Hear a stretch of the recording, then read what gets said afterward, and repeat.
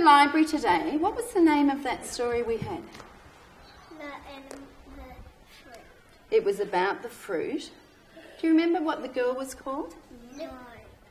It was an unusual... Say it again, Rose.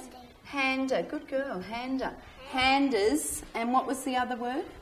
Because she got a bit of a... Surprise. Handers. Surprise.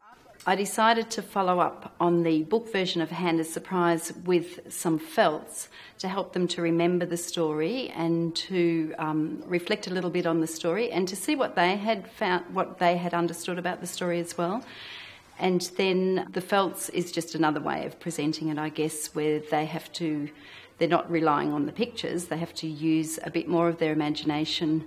And by using felts, it gave them a bit of a focus to it, helped them to remember the story a little bit, but it didn't have as much information in the illustrations and things. And by using felts and reflecting on the story, it's just revisiting it and reminding them. Sometimes the story, if you just read it, will come and go.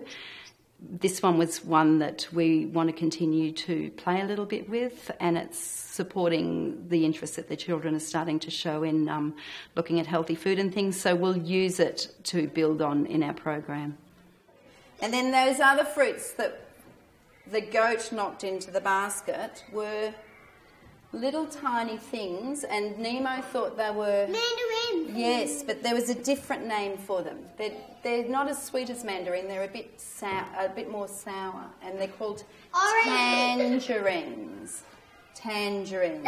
I like those. They might grow in Africa because this story is around Africa, isn't it? I like those. Now, on the way to the bathroom today, we're going to play a game. I'm going to tell you, describe either an animal or a piece of fruit, and you have to guess what it is. So, Eva May, I'm thinking of something that's long and yellow, and it has a skin on the outside, and you peel it. A banana. Well done. You can go and wash your hands. We'll have the book out. We'll have those resources out. And I can imagine that some children will play it in their pretend play as well. So we'll probably have some plastic fruit and some baskets and maybe some scarves to dress up a little bit so that they can dramatise it. So we'll encourage that by having those resources out. And then to build on the aspects of the fruit that were in there, and some of the fruit they weren't familiar with, or some children hadn't tried some of those fruits, we'll probably try and purchase some of them, buy them from the shop, bring them in and taste them, make fruit salad. The children can help make fruit salad and eat that as well.